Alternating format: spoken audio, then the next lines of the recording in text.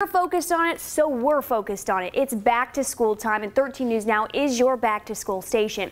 For high school seniors, the college application process is going to be very different this year. We had 13 News Now anchor Janet Roach find out how those students can prepare for the process.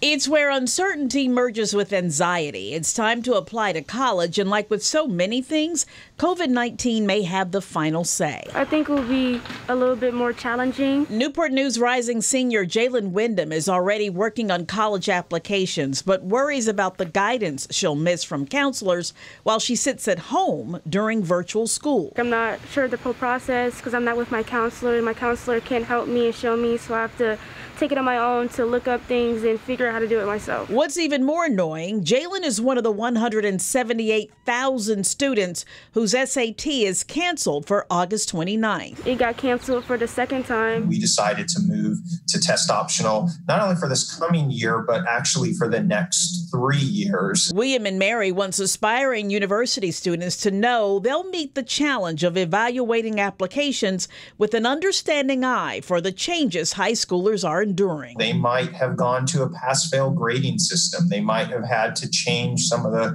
course offerings. That's information that we're going to be aware of and certainly take into consideration. But make no mistake about it, it will be tougher for students to showcase how they stand out, as they have missed out on last-minute opportunities to buff their resumes. I would say to those students that more than any time in the past, letters of recommendation and those essays are going to be critical. Access College Foundation advisor Mary Carter Scott says applicants should download the undergraduate college admission application known as Common App, where hundreds of colleges already have their essay prompts listed. Start to formulate a well thought out essay. And take advantage of the virtual tours most colleges are offering.